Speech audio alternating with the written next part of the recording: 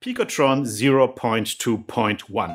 Let us talk about it. First revision came out a while ago. In fact, some of the new things have been already rolled into the newest Pico 8 release, like the rounded rectangles and the text outlines. But now the C and D revisions just came out, so let me walk you through some of the cool new stuff. For the chiptune sickos, we have some new arpeggio commands that have tons of customization. You can change the speed, you can play them backwards. It sounds like this.